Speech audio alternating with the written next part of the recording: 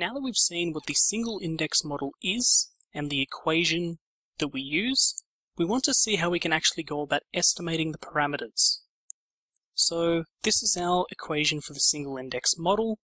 The only problem we have is that we don't actually know what alpha or beta are, and we also don't really know what the variance of the epsilon term is. So we have to try and go about estimating these, which we're obviously going to do using historical data.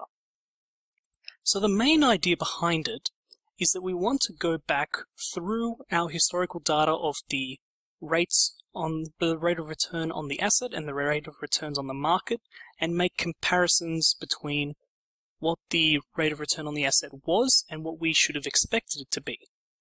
So we're going to look at an expectation of the excess return on the asset over the risk-free rate, but with one stipulation.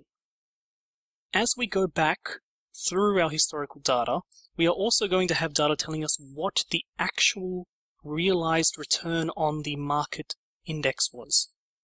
So rather than simply using the expected value of the market return, we are going to have actual data for it. So we are just going to fill that in instead.